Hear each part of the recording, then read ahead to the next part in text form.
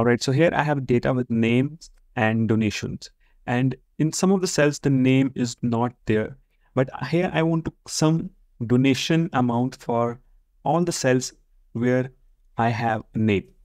So that means I'm going to sum values for non-blank cells. So for this, I'm going to use the SUMIF function. And in the range criteria, I'm going to specify the column A, the range A to A13, where I have names.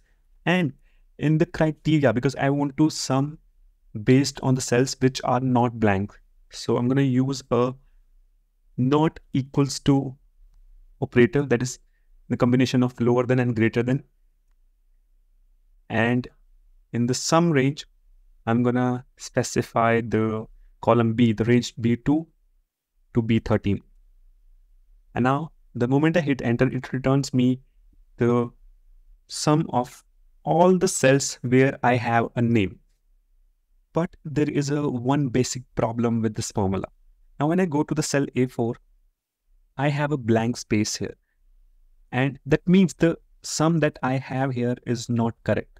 So it is including this cell as well, where I have a space but I don't have a name. So now to deal with this kind of problem, I need to rewrite this formula in a different way. So I will use a combination of few more functions, which I'll show you. So first of all, I'm going to use the trim function. So I'm using trim function to trim all the unwanted spaces from the cells. And I'm going to specify the entire range. And it returns an array with all the names that I have in the column A. Now I'm going to specify the len function. I'm going to wrap the trim function with,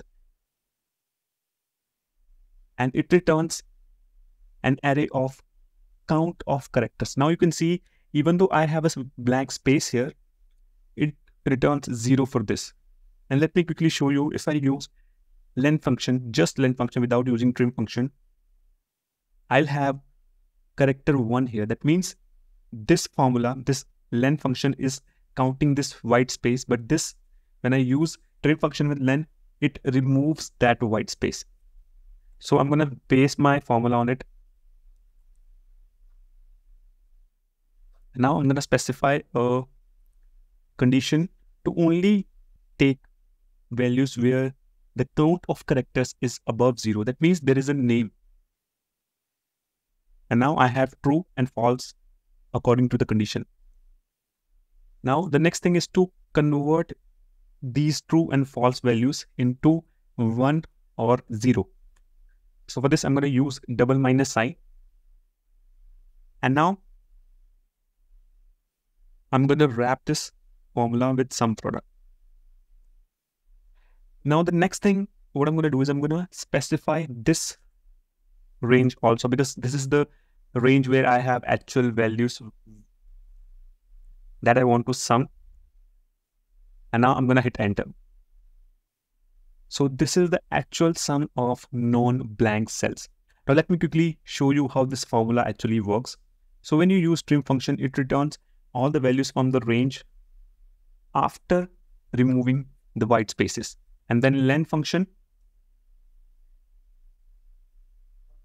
returns the count of characters that you have in each of the cells.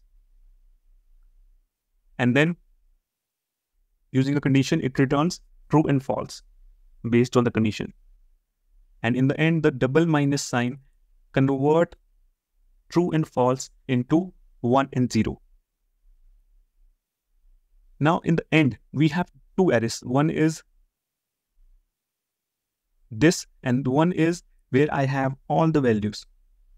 When you multiply this array with this array, you only get values where you have 1. That means only for the non-blank cells. And in the end, sum product, sum all those values and give you a sum of all the non-blank cells.